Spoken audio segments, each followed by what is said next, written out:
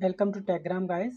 Today we are going to review Proton Plus UI, which is based on Android 13. It's still in alpha stage, so as of now I won't recommend you to install or flash this ROM on your POCO F1 device because there are a lot of instability as of now. So now let's review it. Now if you first swipe from left, then you can access your Google News from here. If you swipe from bottom, then you can see all the apps which we have installed on our system will show up here. You can also search for the apps by clicking on it. You can access all the apps, contacts and everything will show up here. And now if we long press on the home screen, we can change wallpaper and style. We can personalize our screen according to our needs.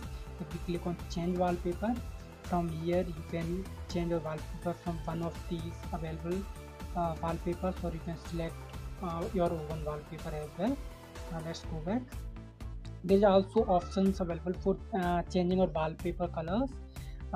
There is one option for the wallpaper color picker, in which you can select the option and system automatically picks the perfect colors available.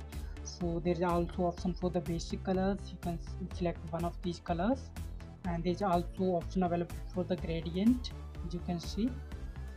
Now if you go down, then there is an option for the dark theme. You can enable this, then your device will be in dark theme. And there is an option for the themed icon, which is still in beta stage. I turn this on and you can change your grid settings from here. There is 5x5, 4x5 and all of these settings.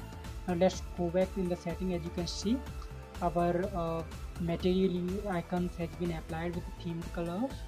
Now if we swipe from the top, then you can access all the notification and quick tools from here. There is some tools like battery saver and internet everything. There is extra one setting which is always on display, AOD. If you turn this on, you can actually access always on display on your POCO F1. I'm just going to show you. Now this is our always on display, and now unlock this device. We are back to home screen, and one extra thing which I want to show you is that you can see all the animations on Android 13 are very nice, as you can see. Now let's go to next step. Next step is I'm going to show you settings available on this Android 13. In network and internet, you can access your all the settings regarding internet and Wi-Fi. And next is connected devices. In connected devices, you can connect your Bluetooth device. And the next setting is apps. In apps, you can manage all the permissions and everything regarding the apps, and also install apps from unknown sources.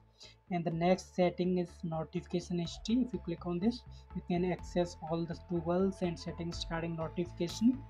There is also a notification history setting. All the notifications will show up here. And let's go back. The next setting is battery. All the settings regarding batteries are available here, like battery percentage. You can turn this on or off. Let's go back. The next setting is storage. You can manage your storage from here. Go back.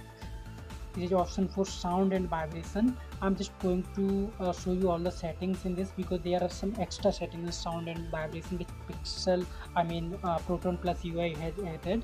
The one is media controls, as you can see. Turn, and if we click on our volume button, and there is volume slider like this. You can manage settings from the volume button as well. And if you go down, then this is the extra function. There is Dolby Atmos support. As you can see, all these profiles are available, like smart audio, music, movies. You can select all of these profiles and turn this Moto audio or Dolby Atmos on or off. Okay, now let's go back to settings, and there's one extra setting, that is direct sound enhancer. If you turn this on, this is going to enhance your sound experience, and you can also select from one of these headset types. As you can see, there are a lot of options available here, and there is also sound preset which you can select rock, bass booster and everything according to your needs. Now let's go back. There is next setting is display. From here you can maintain all the settings regarding your display. There is option for the colors. You can select from 3 profiles: natural, boosted, saturated or adapted. I'm just going to select boosted. Let's go back. Now the next setting is accessibility. All the tools regarding accessibilities are available here. As you can see, timing control, system control and everything. The system navigation, there are 2 options as you would expect: 3 button navigation and swipe navigation, gesture navigation. So let's go back. There is also timing controls and caption preference, audio adjustment. Now let's go back. Next is security. As you can see, in security you can turn on your screen lock or fingerprint. As of now in Android 13 alpha build, the fingerprint scanner is working, but the face scanner is not working. It is still not available on Proton Plus UI. The next setting is privacy dashboard. From here you can maintain all the settings regarding your privacy and activity controls. And as you can see, there is also option for the privacy dashboard. You can see all the camera and microphone accessibility from here. Let's go back. And next is location. Is obviously going to access the location settings. Next is safety and emergency, password and accounts, digital well-being. From here you can see your well-being tools and screen time. Let's go back. Next is Google. From here you can maintain your Google regarding settings. And next is system. In system there is an extra option for the updater, which is going to update your ROM from current to latest version. As of now I am on Proton Plus 13.2 alpha. Let's go back. Now the last option is about phone. About phone is obviously going to show you information regarding the phone. As you can see, I am still on Android 13. If you click on this, you can access Android 13 goodies. As you can see, I'm on Android 13. Now let's go back.